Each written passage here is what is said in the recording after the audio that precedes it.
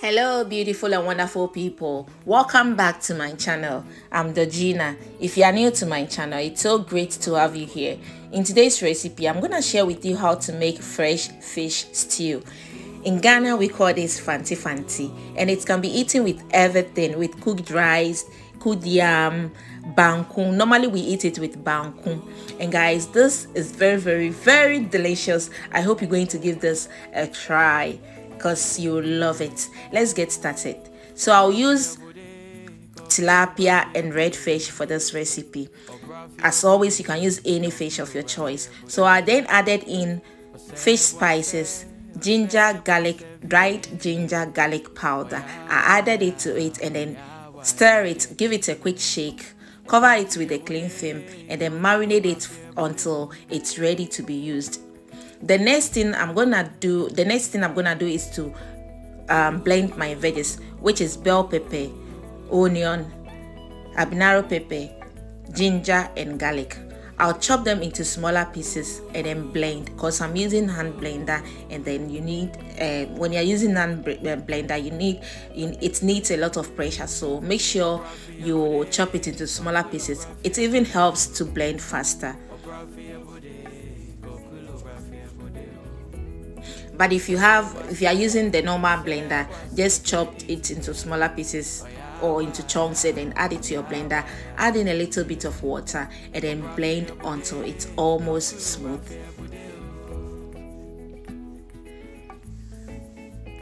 So I'll go ahead and blend mine until it's almost smooth, just like so, and keep it aside. So in the saucepan, I'll add in a little bit of palm oil. We normally use palm oil for this recipe. I'll then add in the blended onion mix. Stir it, and then leave it. I'll let this steam for about 5 minutes and then move to the fresh tomatoes, because I'm going to use fresh tomatoes for this recipe. So these are the tomatoes that I'll be using. I'll chop them into smaller pieces, take out the core, and then add it to my blender and blend. Like I said, I'm using tilapia and red fish for this recipe, but you can use any fish at all. You can use mackerel, and there's this fish called, I think, fish no head. Yes, this is how they call it. I don't know the right name. You can use that one as well, and trust me, it's very delicious. Try it and thank me later. So I blended my tomatoes. By then the onion mix has steamed for some minutes. I'll add it to it and then stir it, but first I'll stir it first. I'll give it a quick stir and then add in the blended tomatoes.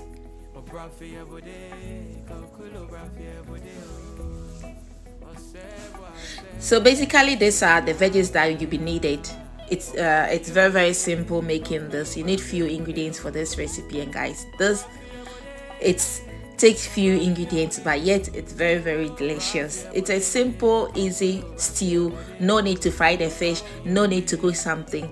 Add everything to it straight, and in no time it's ready. So I'll leave it on the fire and let it steam for some minutes until the tomatoes is halfway cooked, and then I'll add in the fresh fish.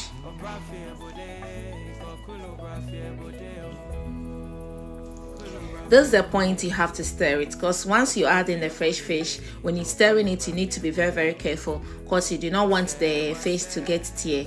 So make sure before you stay close to it and stir it, so that it doesn't get burned at the bottom of the pot.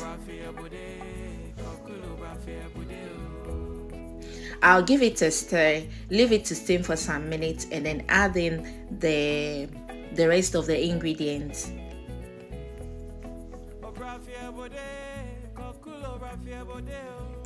I'll then go ahead and add in dry shrimp powder.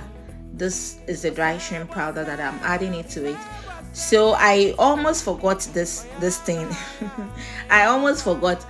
But when you're adding, if you're using the dry shrimp powder, make sure you add it to it before adding in the fish. I was supposed to do that, but I nearly forgot it. Then I remembered that I have to add it to it. So when you're doing it, make sure you add the dry shrimp powder and the vegetable seasoning to the stew first. Stir it and then add in the fish,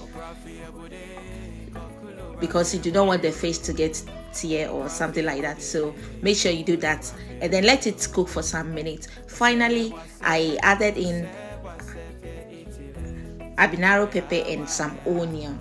This is it. It's all you needed. And guys, I let this cook for some minutes. I didn't stir it that much because I don't want the fish to get tear, so I didn't stir it that much.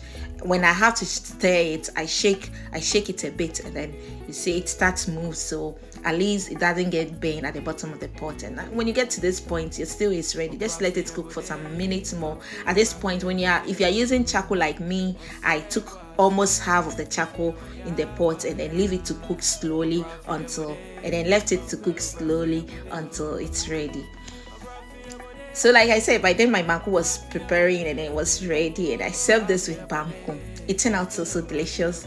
I even want to eat this again. Oh, mamma mia. Because it's very, very delicious. I hope you like this recipe and I hope you enjoyed watching it. Please give me a thumbs up and follow my page.